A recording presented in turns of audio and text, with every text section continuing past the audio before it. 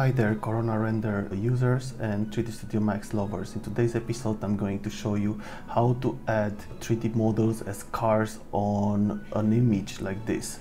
Also I'm going to show you how to create motion blur for the wheels of the car, and also how to add the shadow beneath the car, and also how to post the overall image. So if you are ready, let's dive in.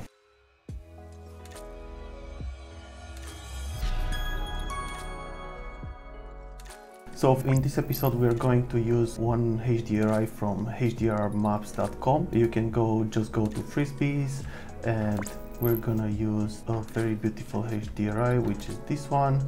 It also has the backplates, as you can see. We're going to use one of them to add the car on the image. The one that I used in the render is this one. So you just need to add this to your cart, you create an account, and then you can download the image. For the car, I used one of the cars from the Corona Cosmos. Is this Volvo. It doesn't have a logo. So yeah, please download this Volvo and let's dive into it. So first of all, let me just close all of this, create another scene, an empty one. So after you download the car, you can just drag and import the car directly from 3D Studio Max. If I go on top, the car was it's exactly on 000, and let's see the car. I'm just gonna make it full mesh so I can see it, and then I'm gonna say duplicate mesh. In this way the program is gonna import the mesh, and it's also gonna keep the proxy that was imported. I'm just gonna keep it as a mesh. As you can see, this is the car. It looks very nice. It's very low poly actually. It has only 5 million. Yeah, it's not really low poly. Anyway, the first thing that we're going to do before doing anything, we're just gonna animate the wheels so they're gonna look like they are rotated in the render. So to do that, we need to, first of all, I'm gonna convert this to editable poly because it's much faster. Okay, and now I'm gonna try to select each wheel and detach it from the, okay, this is the first one. I'm checking to see if I made it correct. I'm gonna detach and call it wheel W1, and then I'm just gonna go for the second one. Okay, selection looks good. I'm gonna detach wheel 2. I'm gonna try to make a selection, almost good. I'm gonna make another one to be sure that I selected everything. With the Alt on, I'm gonna deselect other stuff. So with Control you can select multiple things, and with Alt you can unselect stuff on your scene. Okay, we have also the other wheel. I'm gonna say wheel 3. Okay, and I'm going to the last one. I'm just gonna go a little bit more on the top, be sure that I'm selecting everything. Okay, detach wheel 4. Okay, now I'm gonna select the first one. As you can see, the pivot of the wheel, it's somewhere here, so I need to add the pivot exactly in the middle of the wheel. So I'm just gonna go to hierarchy, affect pivot, and I'm gonna choose center to object. I'm gonna do this to all the wheels, affect pivot, center. I'm gonna go to the next one, affect pivot, center, and to the last one, affect pivot, center. And now the pivot of each wheel is exactly in the center of the wheel, I hope. Let's check. Yeah, looks like it. And now I'm just gonna make the animation for each wheel to create the motion blur that you saw at the end. So what I'm going to do, I'm gonna create an animation for each wheel. Actually, it's going to be the same animation. So what I'm going to do, I'm gonna rotate this. I'm gonna click Auto key, go to frame number 10, and rotate this like this. So as you can see here on the x-axis is rotating, so I'm gonna choose here 160, and now if I move it, I can see that the wheel is spinning. This is perfect. I'm gonna do the same with the other ones. 160, 160, 160. So now if I choose the animation, as you can see, the wheels are spinning, which is perfect. Okay, I'm gonna stop the animation now, and now we're gonna add the hdri into the scene. So I'm gonna go to materials, and here I'm gonna add a Corona bitmap map. and I'm gonna load my HDRI using downloads, and I'm loading the HDRI. Okay, now I zoom in, I have the HDRI. The second thing that I'm going to do, I'm gonna add also a backplate where I want to add this image. So I'm gonna load a map and go inside the backplates folder, and here I'm gonna choose the backplate. I think it's this one. You can also see it by saying view image. Yeah, it's perfect. Okay, so what we're going to do now, we're going to add the HDRI into the scene. So I'm gonna split this by 2 perspective, and I'm gonna go to my scene. I'm gonna show save frame. Here I will do exactly the same, show save frame. And now what I'm going to do, I'm gonna add my HDRIs into the scene environment. I'm gonna open my materials. So the first thing that I'm going to add is a single map. I'm gonna add my HDRI first instance, and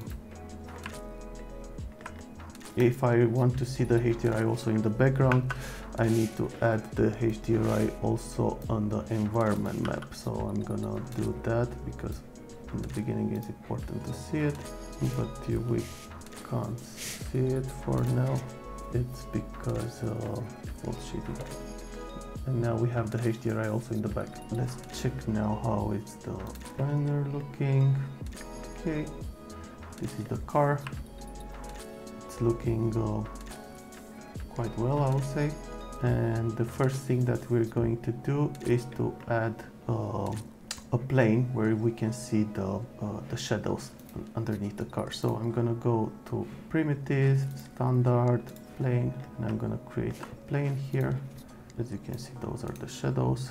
So you need to make it quite big. I can also scale it if I want to have it bigger. And then I'm going to create a material for this. So I'm going to use a shadow catcher, and to this shadow catcher I'm just going to add for now this HDRI as a backplate, screen projection, environment projection into the and I need also to apply the material. So I'm going to apply it, and now as you can see we have a car with shadows. Okay, if I add a car here, you can already see that it's looking almost perfect. The problem is that I have the shadows, but I also have some shadows from the tree, and it's not looking perfect. Anyway, for now, what we're going to do, we're going to change the way the projection of the HDRI is on the scene. So to do that, I'm just going to go back to the material, and what I'm going to do, I'm gonna select on my HDRI here, and I'm gonna make some small changes. So what I'm going to do, I'm gonna use a dome for the HDRI, not a 3D spherical. And here I'm gonna give to the HDRI 21 meters, and the height of the camera 1.7 maybe. Yeah, I think this could work. And now, when I move here inside now my HDRI is fixed on the scene. As you probably can see, what I see here, it's not that realistic anymore, because my HDRI is no, actually it's quite close to reality, I think. The only problem is that I need to rotate my car, also with the wheels. So I need to select everything. I'm going to make a selection with this and group, and now I'm going to select all of them and rotate everything.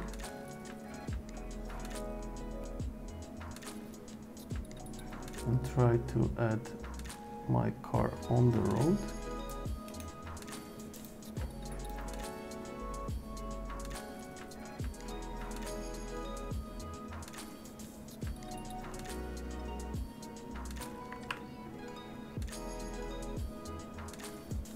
Okay, this is looking quite nice. I like it. A little bit more here, and I can rotate everything a little bit. Yeah, this is looking nice, but right now my render is on a HDRI, so it's not, as you can see here, it's stretching a little bit, but it's nice that I can rotate and my HDRI stays where it is. The only problem is that I have some stretching in some sides, but as I said, we're not going to use this hdri for the final render. But what we're going to do, we're gonna use this for the backplate. So how we're gonna do that, we have the backplate in the material slot, which is this one. So we're going to add this backplate. I'm gonna to the render setup. I'm gonna go here and into direct visibility override. I'm gonna add my backplate. I'm gonna click on my backplate to make it from spherical to green. Okay, this looks good. And then on the plane that we have on the scene where the car sits, we're gonna change the Corona hdri 360 image to the backplate. Okay, this looks amazing already. And now we have the backplate behind our car and also the shadows on the floor. So what we're going to do now, I'm gonna stay here and click on this magic button, which is creating a camera from the view. And now I have a camera in here in this view. And now if I go to this image, which is the backplate behind, I can click on it here and I can see the name of the image, which is called backplate 2075 millimeters. So the 75 millimeters is actually the lens of the camera. So what I'm going to do now, I'm gonna click here on my camera, select camera, I'm gonna go here and create a 75 millimeters. So I'm gonna go to focal in millimeters and here I'm gonna put 75. And now I have the same focal length as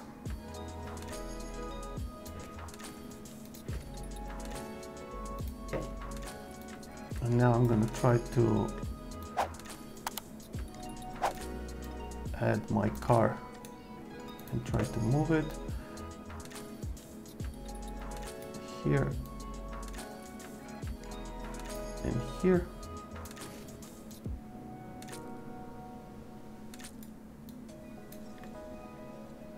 And try to position my car on the road better. So I'm just gonna move left and right to see how I can position this better on my car. As you can see here, I also need to do some other adjustments. One is the opacity, the refraction for the windows. So I'm gonna click F10 and go here and see that I have reflection override that is black right now. So for this, I'm just gonna use the map, the hdri that we have, and for the refraction, I'm gonna use the backplate. And in this moment now, I can see the forest behind the windows. What I'm going to do next is to add the motion blur for the wheels, which are already animated. So to do that, you need to go to the camera and to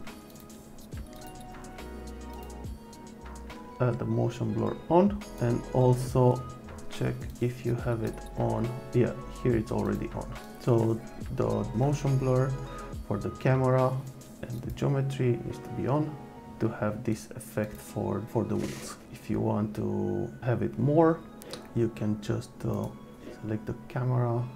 If you want to see more the motion blur, you can just go to yeah, because the wheels are already animated, the motion blur is already there.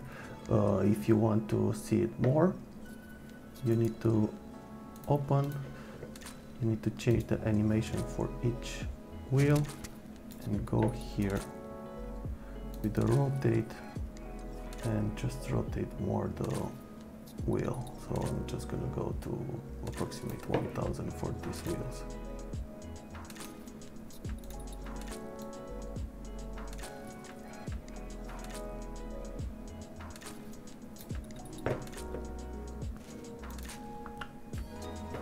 Now if I go to frame 5, it should look more, as you can see. So yeah, depending on the shutter speed of the camera. So right now the shutter speed of the camera, if I go here, the shutter speed is 50. If I change this to longer, to a smaller number, is gonna change also And now I'm just gonna go to perspective, and I'm gonna make a quick render. I'm gonna do 2000, put the frame buffer here, and do a quick render. As you can see, the wheels are spinning already, and now we're just gonna play a little bit with the. We have some.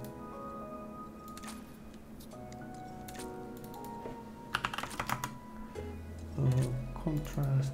I'm gonna add a little bit of contrast.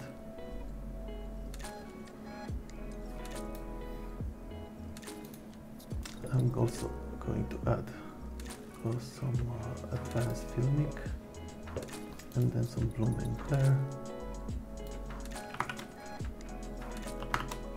sharpening, and denoising. Yeah, the denoising is not working because I need to add it. So I'm just going to the scene, just gonna put a noise level of 2. And then denoising, I'm just gonna use for the Corona high quality, and heat render all over again.